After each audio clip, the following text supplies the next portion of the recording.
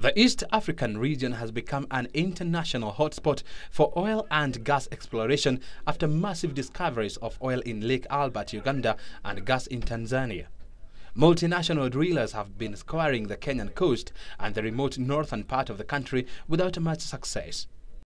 Tullow Oil, which has been prospecting for oil in Block 10 BB in Turkana County, discovered oil in Ngamia 1.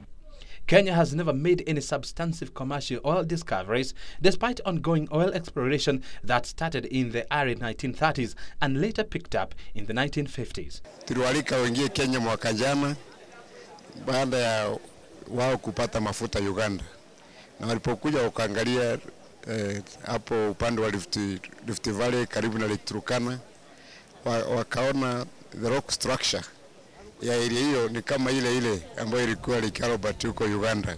Mid last year, oil exploration blocks in the semi-desert area of Mandera in northern Kenya were largely abandoned after explorers failed to discover commercial quantities of oil in the northern frontier. This is the first time Kenya has made such a discovery, and it is very good news for our country.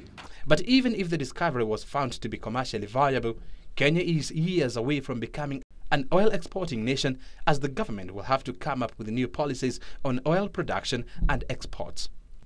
The Ngamia structure is the first prospect to be tested as part of a multi-well drilling campaign in Kenya and Ethiopia. Many leads and prospects similar to Ngamia have been identified, and following this discovery, the outlook for further success has been significantly improved. O'Brien Kimani, The News at 9.